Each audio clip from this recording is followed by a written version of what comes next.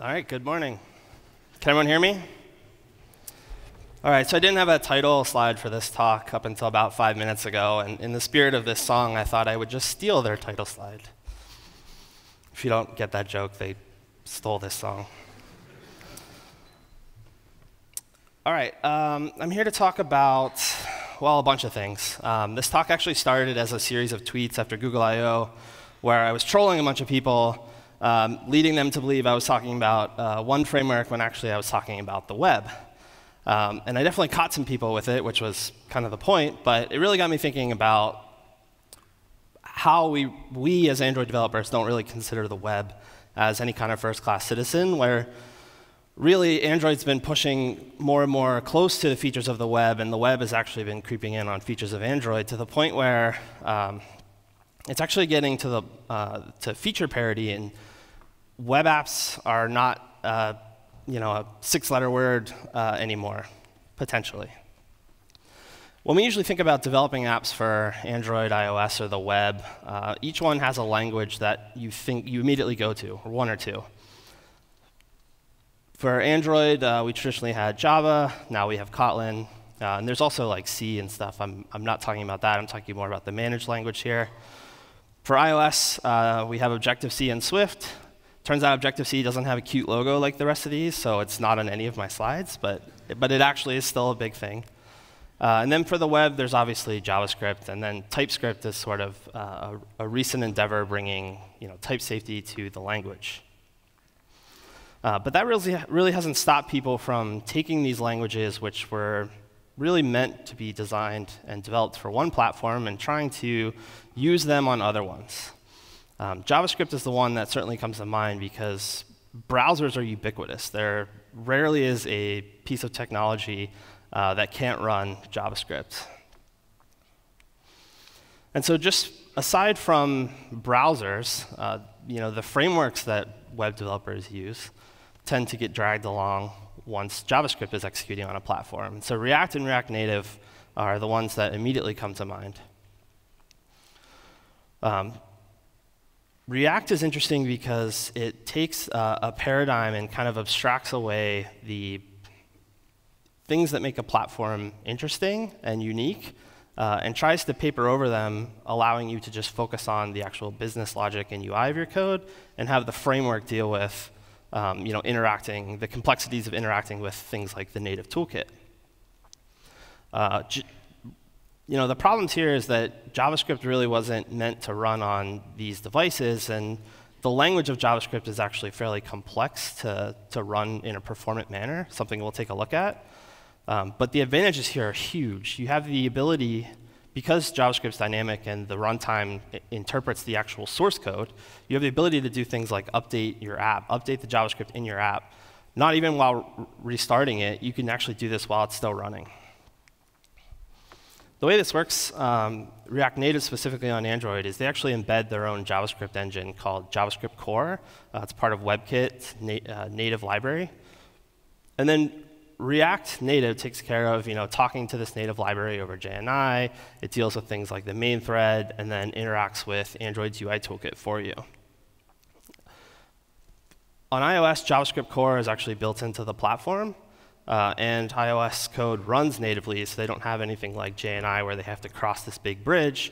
And so they're just inside the runtime, and again, talking to iOS's main thread and iOS's UI toolkit. And then on the web, you have the normal JavaScript engine, which is in Chrome V8, which talks to the DOM and renders the elements.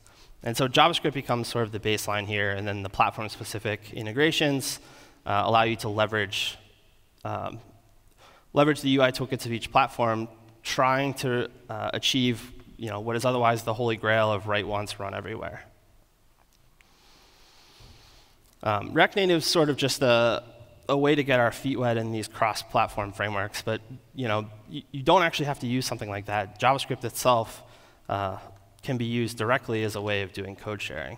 And so if we don't think about the actual integrations with the UI, V8 JavaScript is intrinsic to the web. It's always there. On iOS, JavaScript Core is embedded as part of the operating system, so it's always there and able to be leveraged. And then on Android, you can kind of do this with WebView, but you really don't want to. But you can always bring your own JavaScript engine. On Android, Chrome is a multi-platform product and actually runs on Android. They actually embed the V8 engine in Chrome, so that's something you could do in your app if you wanted to. And then when I worked at Square, we adapted this thing called the duct tape engine. The reason is that both JavaScript Core and V8 are fairly large and comprehensive runtime.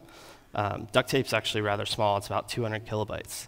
So if you have the need to do this, it lowers the barrier of entry greatly, and certainly the impact that it has on your app. But the biggest downside of doing something like this is that you have to write code that talks to the code that's running JavaScript from your native platform, if you're not doing something like React Native. And so interaction from the native language can be problematic. And especially if you just interact with it directly, it has a tendency to leak into the rest of your code base, and then you become really coupled to it, and a lot of the benefits, the perceived benefits, become actually downsides. And so the easiest way to mitigate this is through abstraction. What you can do is actually take all that code that does the interaction with the cross-platform solution and hide it behind an idiomatic API. And what's nice about this is it's actually the same thing that React Native is doing. It's just doing the opposite. It's abstracting away the platform, and you're writing just the common code. But if you want to still leverage something like JavaScript across multiple platforms, you really need to be doing the opposite, which is abstracting away the common code so that you get the nice idiomatic cross-platform API. And this way you don't inflict pain upwards through your layers of abstraction to developers. They really just interact with this as if it were any other library, regardless of whatever platform it's running on. And so JavaScript has talked about this a lot, like I said, because of its ubiquity, and also from efforts like React Native. Kotlin is an obvious one to talk about next, but I want to stop over on Swift first. Swift can actually compile to Android. Compiles down to native code. This was added to Swift about 2.5 years ago now. And so it doesn't run in the managed virtual machine like our Java or Kotlin would. It turns into native code. So it can run next to like where you would have C or C++ otherwise. And if you're going to do Swift as a potential cross-platform solution, which is something reasonable to do, you wouldn't want to do it everywhere. You would want to do that same trick where you abstract it away. This is a really easy way to just take some code that your iOS team has already written, especially if it's business logic and well-tested, that you can just kind of essentially steal it for free and get this nice what is essentially library written in the language that you work in, and not even have to know that there's native code behind the scenes. The web, can you use that Swift code on the web? Well, the answer is no. But the answer is no, not because why you think it is. And we're actually going to come back to that. And so Kotlin is a particular favorite of mine. And it's a language which started as targeting Java bytecode for the JVM. JetBrains, actually the community quickly realized that it could be used on Android and pushed JetBrains to support it, which they very quickly did. And then eventually the idea of using it to target JavaScript or native came later. But with that, they took a slightly different approach than other languages. Unlike what you would do with something like JavaScript or Swift, Kotlin has a notion of platform-dependent and platform-independent code. And so today when you're writing Kotlin, you're likely writing platform-dependent code, where you can reference things like JDK types, Android types. If you write platform-specific Kotlin for JavaScript, you can reference types that are present in the browser, like from the DOM. And if you write platform-specific native code, you can reference code that's available in native libraries. And when Kotlin wanted to do multi-platform, they came up with this concept called platform-independent Kotlin. We usually just call it common Kotlin code, where you actually don't have access to any of that. And it works similar to, if you've heard of like partial classes, maybe from C#, where the common code can really only reference common code and other common libraries. And then it has to be adapted to platform-specific Kotlin and then eventually compiled for that platform. And so what's nice about this is you can write your Kotlin common code in Kotlin, write your platform-specific Kotlin code, or potentially platform-specific Java, C, or JavaScript to perform that adapting to the platform.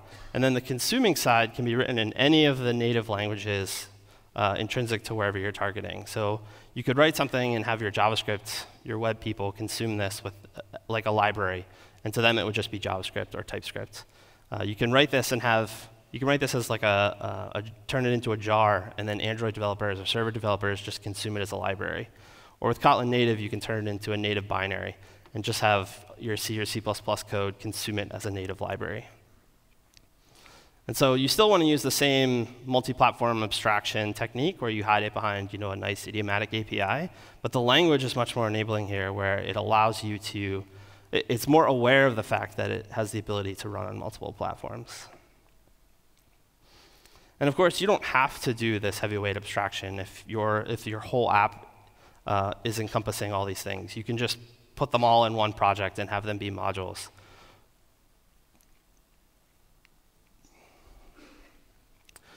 So I've talked about the ways that we can leverage the languages that are intrinsic to the platform across multiple platforms.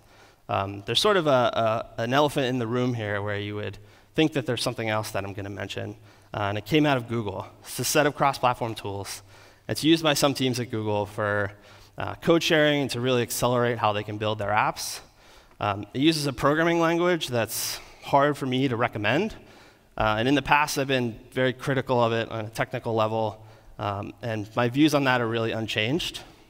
If you don't know what I'm talking about, I'm of course talking about J2ABC and Google Web Toolkit. If you don't know what these are, I don't know why we never see these presented at conferences, although I guess Kevin, wherever Kevin is, tends to talk about this sometimes. It's a transpiler for Java source code that allows you to run Java on iOS through J2ABC and the web through Google Web Toolkit.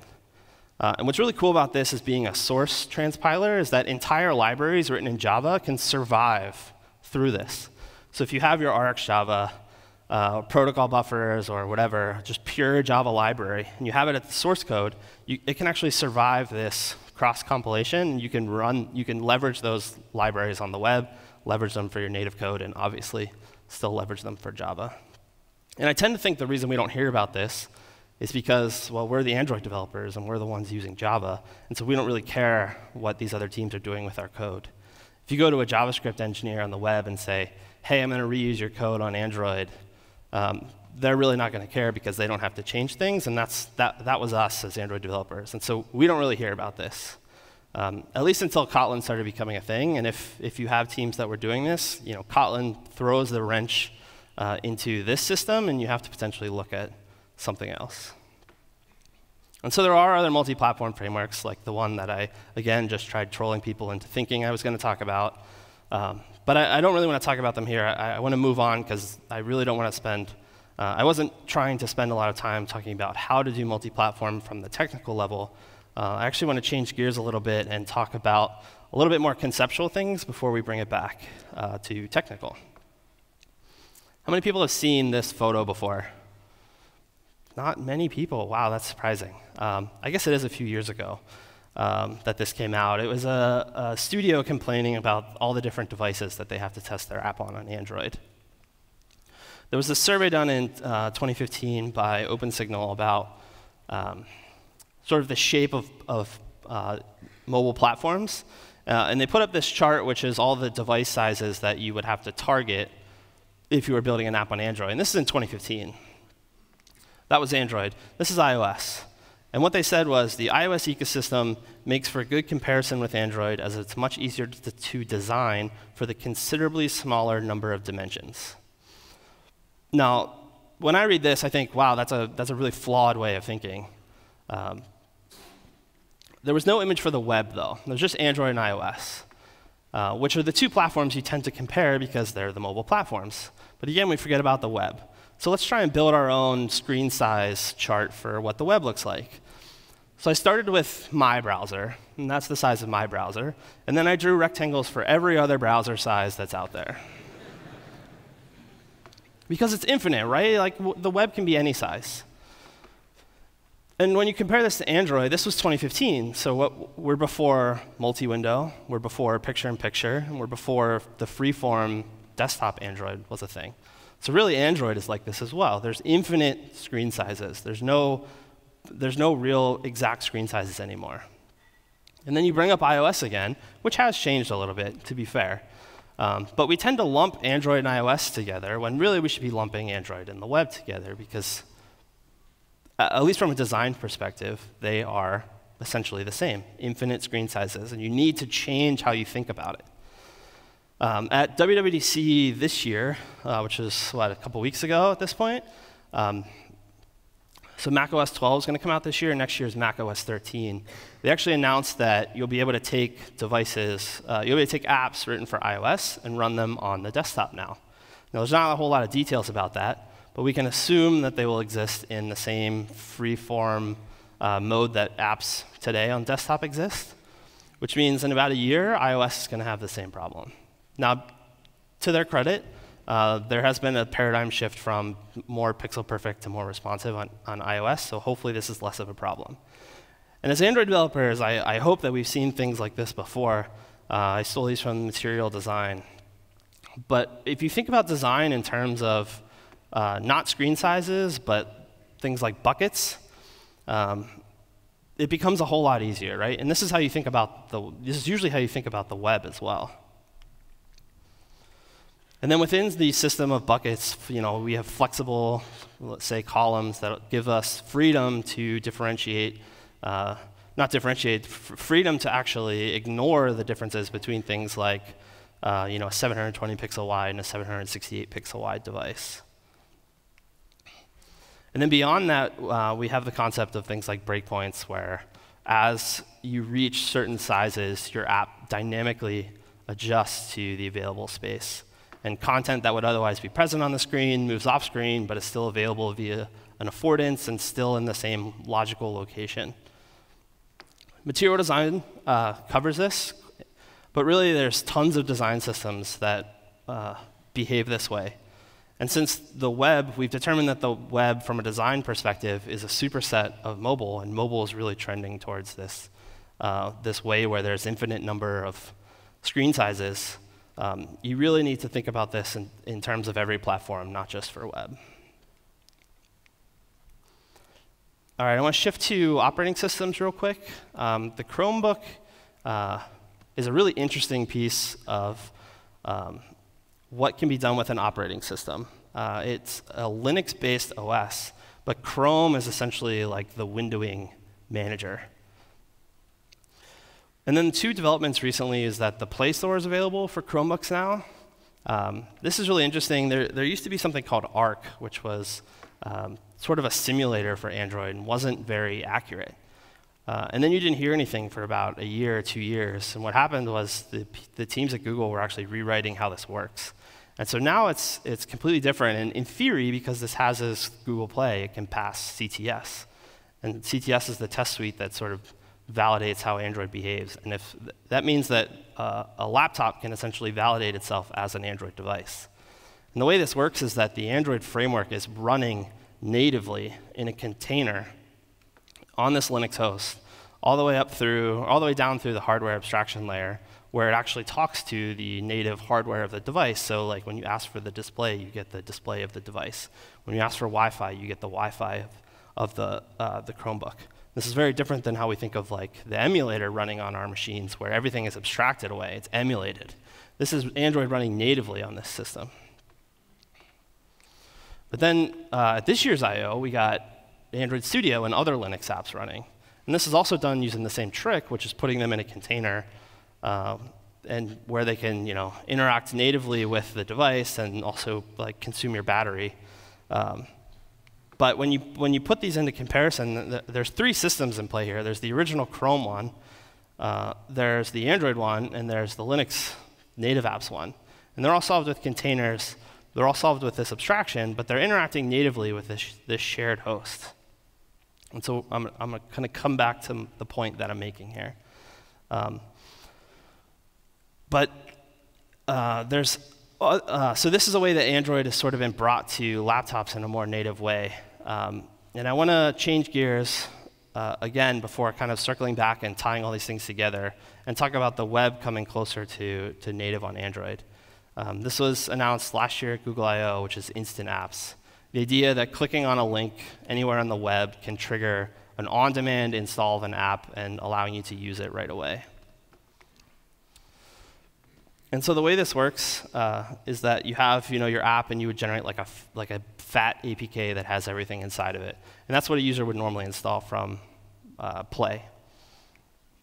But you also create these smaller APKs, one which has the common code of your app, and then ones potentially for each feature inside the app. And so as the user clicks on a URL, these smaller APKs, instead of the one large one, is very quickly downloaded, installed, and launched as a replacement for what would otherwise be browsing to a web, downloading the web page, and running it. But if you think about it, this is a very similar model to how the web already behaves. We go to a link. That link resolves to some content. The content is downloaded. It's then run, interpreted, and then displayed. And just like the web, instant apps aren't installed. But they are cached. So if you click a link once, the small APKs will be downloaded and launched, navigate somewhere else, and then navigate back. It won't actually have to re-download. And the same is true of the web, right? There's like caching. You visit a resource once, and it's going to be cached for a certain period of time. And so there's a strong parallel to be drawn to how the web behaves here, but this is done with native apps. This is native apps behaving much more like the web. And you can upgrade to a full installation from this instant apps, which is similar to what you can do on something like a Chromebook. When you visit a web page, you can upgrade to a Chrome app, which is like an installed version of that web page. This year at I/O, there was sort of a revision of instant apps, or the technology behind it, which is app bundles, where the idea is instead of creating an APK for each one of these modules and features, we actually break them up into their component parts. And so each one of these has a DEX, which is the code that we want to run. There's maybe native code for a couple architectures, and then languages for each of the locales. And now what happens if we want to install this app in a traditional manner, where we otherwise would have that fat APK that had everything inside of it? If you do this through Google Play, it will on-demand create a large APK, but that doesn't have everything inside of it. That's tailored for the specific device onto which you're installing it. And then later, if you do something like change your locale, change your language, it can on-demand download only the additional bits that are needed, load them in, restart the app. If you're not installing the full APK and you're doing something similar to what Instant Apps is doing, you can actually only download not only the part of the app that you care about, but only the parts of that part that are relevant to your device. So if you're running this on a mobile phone set to English, and you only care about that one feature, you could download this really tiny APK. And then as you navigate throughout the app and reach other features, they can be downloaded on the fly. And again, this looks very similar to how the web behaves, right? We make a request to a web server. It determines what resources it needs to send us, determines what language it should be showing us based on things like the accept language header. And so this is now Google Play doing something very similar to that. Now, unfortunately, app bundles actually don't play well with instant apps. They're two separate concepts that are in similar spirit. And if you look at the documentation, thankfully, the team apparently is going to reconcile this and allow the much smaller app bundles to be used in the context that instant apps are, which is you navigate to a URL, and you want that tiniest bundle to be downloaded on the fly. OK. This is sort of the opposite view of instant apps, where we were taking something which was supposed to be the web, and on the fly replacing something behind the scenes that actually made it a native app.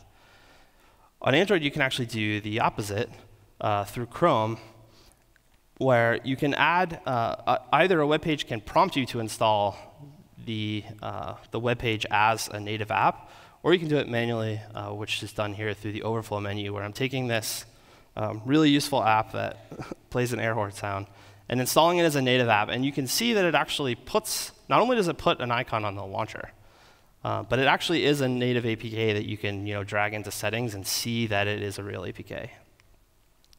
This is something called Web APKs on Android. It's a feature of Chrome, but it's not specific to Chrome. It's actually something that's a larger endeavor on the web in general. You may have heard of progressive web apps, which is extremely similar, not exactly the same. It's sort of built upon this idea of progressive web apps. And it leverages this thing called the Web App Manifest. The Web App Manifest is very similar to what we as Android developers think of as our Android manifest. It's a way of declaring resources and functionality that your app has. And this is from a website called Can I Use. It allows you to figure out whether or not what features of the web you can use on which browsers. The ones for this specifically we care about are the mobile browsers. And you can see all 4 here, and then the line that's highlighted in black is sort of the current version. And so we can see this is actually not only supported on Chrome and the other browsers of Android, but it's supported on mobile Safari, iOS Safari. So this concept works on iOS as well. And it turns out that when you start looking at the web and you start looking at functionality like this, where you can take what is otherwise a website that exists inside a browser and pull it out into what appears like a native app, when you start looking at the features and functionality that the web provides, it looks really similar to the kind of things we use as Android developers to build native apps. They have a concept called service workers, which are like background services. A background sync API, which is sort of like job schedule. It allows the app to actually run in the background while you don't have the tab open in a browser, or you don't have that web APK actually open in a PWA. It has notifications that can be shown to the user. It has a push API, which is like GCM or FCM, whatever it's called this month. Camera and microphone. Access the location of the device that's around it. We can draw GL to get graphics similar to games. We can actually get input from VR devices to get the 3D positioning that's required to actually do VR. And then Chrome is experimenting with ones that provide even more access to hardware, which is Bluetooth, where the web can interact with Bluetooth devices, and even USB. Actually, at Google, the way we flash builds of the Android operating system, pre-release ones, is through a website that uses ADB over Web USB. All right, so the features are there of the web that bring them, at least the big ones, to parity with native apps. But are we really able to blur the line between, if we do this web APK install, can we really blur the line where we can fool the user to not really knowing the difference between these two things? I don't think that's true yet. There's 2 big problems with this. The one is how native apps are executed. We have this VM that chooses either an interpreter, a just-in-time compiler, or an ahead-of-time compiler to run the actual code. And those each talk to the CPU and execute the Dalvik bytecode that we have in our APKs. On the web, for something like Chrome, the majority of the runtime that's actually executing this is in V8, which is native code. So Art is doing very little. And V8 interacts with the file system where the actual JavaScript and HTML are cached. And then it only has an interpreter and just-in-time compiler, which talk to the CPU. So it can't do anything like ahead-of-time compilation. And the other problem is JavaScript itself is a source-based language, which means it has to parse and interpret what you meant by the source code before it can even get to a representation that it can then compile to something more efficient. And on native, we get all kinds of little cheats that the web can't do. So for example, Art will take the just-in-time compiled or ahead-of-time compiled machine code and actually persist that back to disk. So the next time you launch the app, it doesn't have to do a bunch of work to recompile the bytecode into machine code. It can just load what it already did, and you get immediate, fast execution.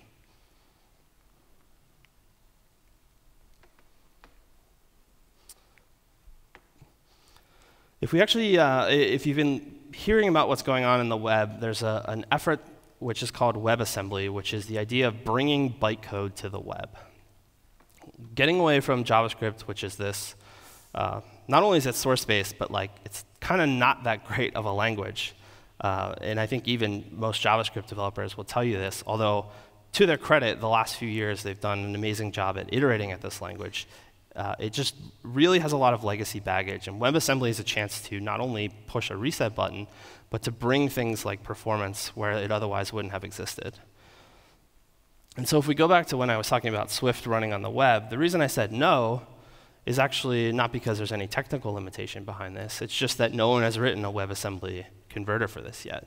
But it is technically possible, and there actually are efforts to do this.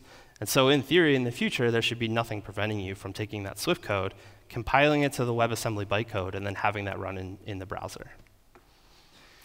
The same is true for Kotlin. So even though Kotlin JS is a thing, and you can target JavaScript, you can take the native Kotlin through Kotlin native and use WebAssembly to get the faster execution. And so this should speed up the web apps, the web in general, but also the web APKs that we've installed. Compilation complexity becomes pushed to the developer instead of having to happen at runtime through interpretation. So that solves one of the problems that I believe is really holding back the true blurring of this line.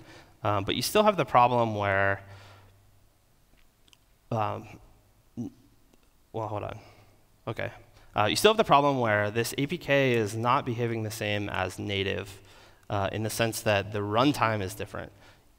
And if we do this installation and look at what's inside this APK, we can open this in Android Studio, and you see that one of the cool things that we got for free is that when this APK is installed, it actually has an intent handler.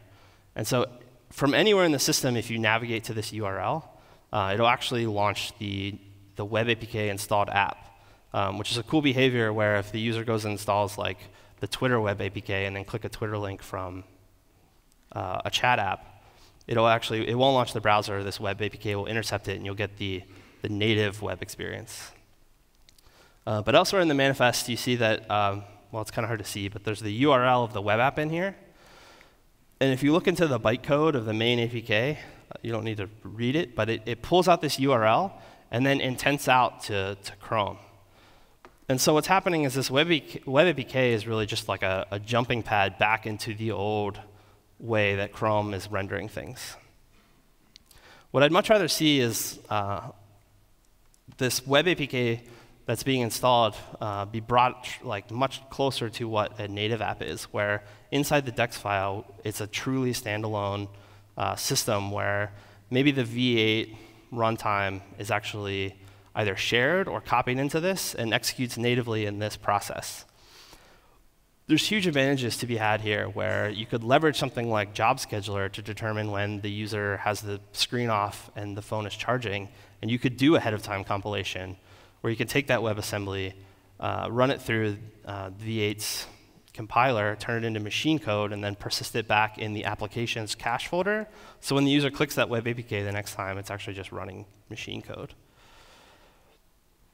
I haven't talked about this earlier, but permissions and notifications, those are features that are available on the web, but when you're running them in Chrome, Chrome becomes the app that's not only blamed for notifications and permissions when a website uses them perhaps improperly, but if you look throughout the system and try to disable notifications for a website, you have to do it through Chrome. You can't do it through the normal interface. You want to revoke a permission, you do it through Chrome, not through the normal interface. By having each web APK turn into a proper APK, those could be then blamed, not in a negative sense of the word, but maybe correlated or associated with the actual installed web APK instead of with Chrome. And yeah, JIT and AOT, I talked about that. OK, so I talked about a lot of these, a lot of different concepts here. And I want to really quickly try and paint a picture where I bring them all together. And I'm going to use Kotlin because Kotlin is like programming language Jesus for me. It's the one that I think you should be using, but really I don't care. If you're doing something like this, use whatever works, whether it's C, another language from a search engine company. But I'm going to pick Kotlin. Here's all the line draws, by the way. So in a modularized app where you have a bunch of common code, you have like your networking stuff, your database stuff, and in this Kotlin sense, it's written in Kotlin common modules that any part of any implementation can consume. And then maybe we write some like feature modules, which are the features that we actually want to show to our consumers of this app through whatever mechanism they're consuming it. Then those adapt these libraries into actual like value propositions of the app. And then we want to come up with an Android client, so we adapt those 4 features into, say, Android UI. And then we create instant apps and what are they called? Android bundles out of each one so that they can be shipped in a bundle. And then we also create the module which does like the fat APK for legacy users or users of app stores which are not Google Play. And so we get out an APK, and we get out an app bundle of each individual feature. And then you're like, oh, I want to write an iOS app. So I write an iOS set of features, which maybe adapt those and actually create the UI for iOS. And then we bring those all together, and we spit out an IPA, which is the format for Apple apps. And then we also have the web, so we write the UI for the web. We pull those together and spit those out into our website. And then finally, we have like our backend, which is leveraging a bunch of the common modules as well for business logic. And we get this world where, with whatever language you choose, there's a bunch of shared business logic. There's a bunch of shared features. And so the source of truth for this is always common. And yet, we have the ability to adapt that into what's native for the platform. But even doing this, while it looks pretty, especially with all those Kotlin logos on there, it's really not enough, because we need to remember the other principles that we talked about, where every platform needs to be thinking in a responsive fashion, whether it's the Android app running on maybe a TV or a tablet, if Android tablets still exist, running on an iPad, running on an iPhone, running on a web browser running on a TV, running on a web browser running on a flip phone. We need all of these apps to adapt. And by thinking of them all with the same design system, that actually becomes really easy. And then finally, what's really cool about this, whether you use a single language, multiple languages to achieve this, is that no matter how the user gets into your system, they're treated with a really nice experience. And so if we just have Android in the web, they click a link, and maybe in some hypothetical future where instant apps and app bundles become married, they get a just-in-time APK spun specific for their device, and it all works. Or maybe they visit Google, what's this one? Or they visit Google Play, and they click install, and they get the same thing, but through a different onboarding experience. Non-Google Play App Store. Well, here they would get like the fat APK that you built. What's this one? Oh. The other one was a Play Store, but this one's Play Store, I guess, AAB. Chromebooks. Maybe they visit Google Play in a Chromebook. Well, now they get the APK with different architecture, with a different icons inside of it because the display is different. If they're still on a Chromebook and they visit through the web, maybe they can install the Chrome app version of your website. Or if they're just visiting inside Chrome or the link through from another website, they just navigate to the URL. If they're Chrome on the browser, they can then go through and install the web APK. Or if they're just getting a link, they can still follow the URL. And then we can't forget about our friends on the other side of the fence, which is if we spat out an IPA of this, we can get the native experience on iOS as well. If they're visiting through Safari, if they go to the URL, they can obviously still do that, but because the web app manifest is something supported by Safari, they can do their version of the web APK, which is the progressive web app that installed to their home screen and get the native-like experience. And then next year, in the hypothetical future of Mac OS 13, they'll be able to install that, the native app, the native version of your app for iOS on their Mac. And then finally, if they're in an existing app and they hit a URL, like that app intents out to a URL or whatever the equivalent of an intent is on iOS, they obviously still have the ability to fall back to the web. And these all interact, right? Like, so if you can bounce around between them, you can have upgrade experiences through them. But no matter what, your user is being served. And what's nice is that if you think about the slide 2 slides ago, they're all being served by the same like back end in the sense of the word, that the code that backs it.